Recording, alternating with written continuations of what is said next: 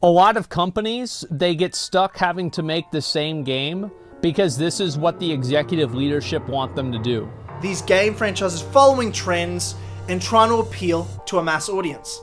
Imagine for a moment you just sat down in a movie theater ready to see the latest installment of your favorite movie series. Let's say John Wick. You got your popcorn, favorite beverage, and you're ready for the heart-pounding, non-stop action the series is known for. As the title card appears, you hear the crowd clamoring in excitement. An hour in and an unmistakable feeling begins to wash over you. You are bored. This isn't the John Wick you know and love. No, this John Wick has mass appeal. He's funnier, refuses to take a life, and worst of all, it's now PG-13. This time, he's hitting the books. By the end of the movie, you're asking yourself, what the hell is even that? You look around, and to your surprise, half the audience have risen to their feet, giving the movie a standing ovation. What you just witnessed are the effects of catering to the mainstream. This affects most industries in one way or another, but has been becoming increasingly common in the gaming industry. This is because when it comes to AAA games, game design is no longer an art form. It's a business. Appealing to the largest group possible is Business 101, so it's no surprise that publishers are consistently working to appeal to the largest number of players as possible. For a perfect example of this, you needn't look any further than the stealth fantasy Assassin's Creed. When Assassin's Creed first launched back in 2007, it was marketed as a game that lets you take on the role of Altair, an assassin in 1191 AD Jerusalem. Altair belonged to a brotherhood of assassins that lived by the three tenets: stay your blade from the flesh of the innocent, hide in plain sight, and never compromise the brotherhood. With the three tenets in mind, you are introduced to a simple but satisfying game loop. Get your target, gather information, assassinate your target, escape. As long as you stuck to the three tenets, how you chose to carry out the assassination was completely up to you. The game was a massive success, selling over 8 million copies, making over $240 million worldwide, with a production budget of only $20 million. Even by today's standards, that number would be impressive, but back in 2007, this was absolutely astonishing. Metacritic shows the game currently at an 8.1 with a user score of 7.6. Now let's compare these numbers to the latest installment of the game, Assassin's Creed Valhalla. While the exact numbers have not been released, Ubisoft boasts a staggering 20 million players. This doesn't mean they have sold 20 million copies, as the game has been made available for subscription services like PlayStation Plus. It's still an impressive number that absolutely dwarfs the humble 8 million copies the original game sold. The budget for Valhalla came in around 170 million, but has made over 1 billion in sales, making it the most successful Assassin's Creed to date. But looking at the reviews tells a different story. Valhalla has a Metacritic score of 8.2 and a user score of 7.5. On the surface, this looks relatively similar to the numbers of the original, but when you consider the ratio of positive, mixed, and negative reviews, you will notice that Valhalla was much more polarizing than the other Assassin's Creed titles. The first Assassin's Creed, at the time of recording, has 1,423 user reviews, with 130 of them being negative, just over 9%. Valhalla has a total of 3,202 total user reviews, with 662 of them being negative, about 21%. This is over double that of the original.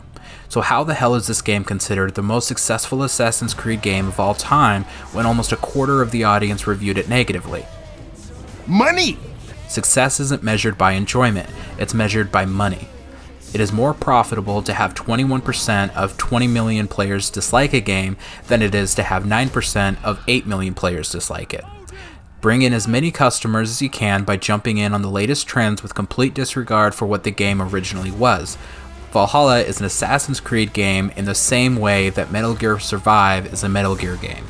It's a name alone.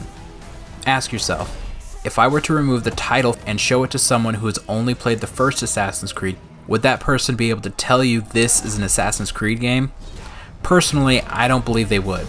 It is no longer a stealth-based game with some action-adventure mechanics, but has instead become an action-adventure game with some stealth mechanics. There's nothing wrong with that type of game, but it is not what the Assassin's Creed franchise sold itself as.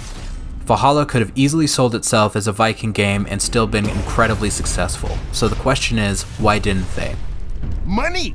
but by using the Assassin's Creed name, they can still appeal to those players by using the sunken cost fallacy and fear of missing out. What Ubisoft has done is add as many features to appeal to as many people as possible, many of which completely detract from the original goal of the game. This, in turn, creates a game that offers lots of watered-down mechanics but nothing deep enough to remain entertaining throughout the full playthrough. Every game does not need to appeal to every single player. I'm not a big fan of sports games, but do I wish that the latest Madden added RPG mechanics?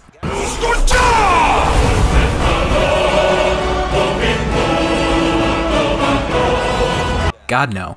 Sports games are not meant for me. They are made for sports fans. By adding RPG mechanics, players will be spending less time doing what they love, playing sports, and will now be forced to slog through all the new RPG elements they don't enjoy just to get back to doing what the game is actually about. Please, Khajiit stole nothing. Khajiit is innocent of this crime.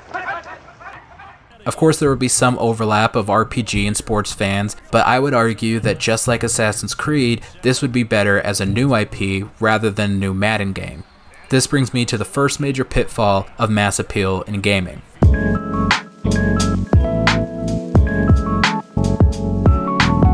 Publishers are less likely to greenlight new IPs.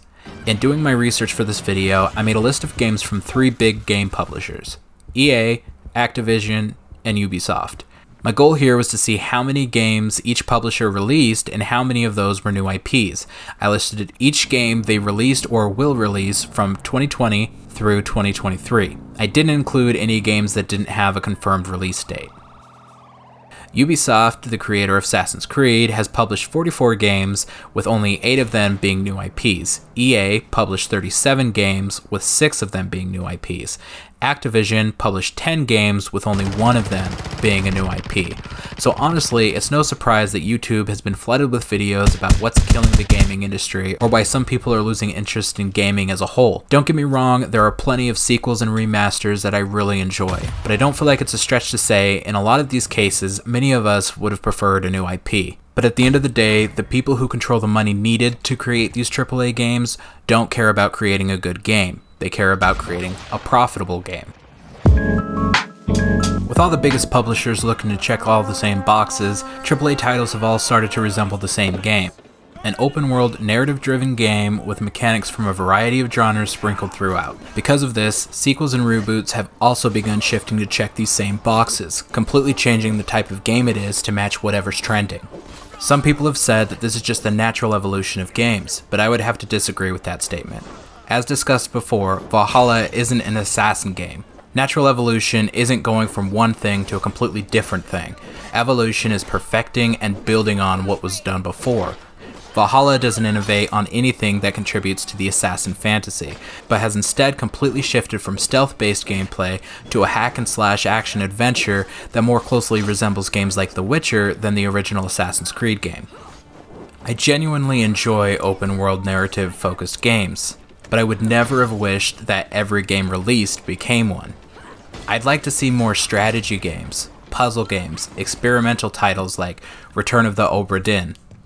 Could you imagine the type of game we could get if publishers allowed the developers to focus on creating an interesting, enjoyable game rather than building a game designed to nickel and dime its players through the use of abusive microtransactions like battle passes and day one DLC? Content that would have been included if the design process was more focused on creativity rather than profitability. It's entirely possible to create a game that is both good and profitable. Just look at Elden Ring or God of War.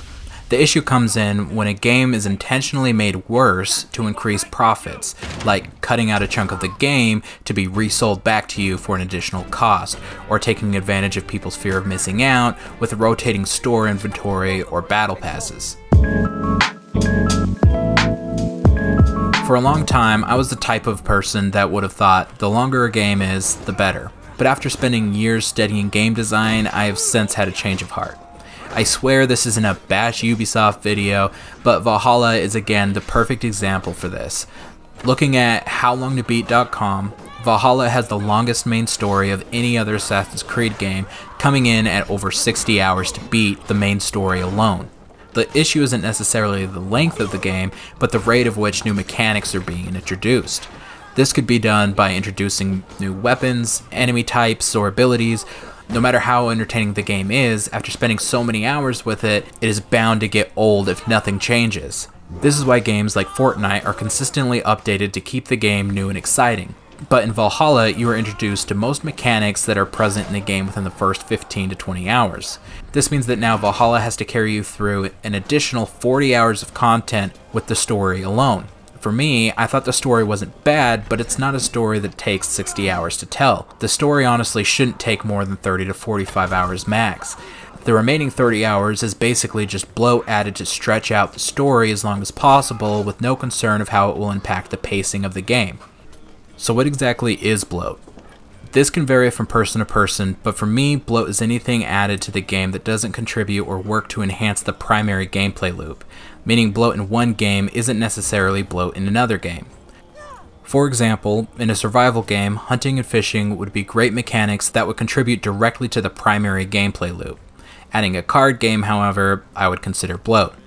Having some bloat to a game isn't necessarily a bad thing. In fact, it can be nice to have something that allows you to take a break from the primary loop. See Gwent from The Witcher as a perfect example. But with Valhalla, it seems like Ubisoft just went through a list of features that people enjoy in games and just checked boxes with no regard of how these mechanics contribute to the primary gameplay loop. This makes the game play more like a collection of random mechanics rather than one cohesive game. This type of development has become more common as publishers began pushing developers to check as many of these boxes as possible to appeal to as many players as possible. You have likely seen publishers and developers pushing to include multiplayer in a game that was never intended to support it. Mass Effect, Splinter Cell, Dead Space have all fallen victim to this trend.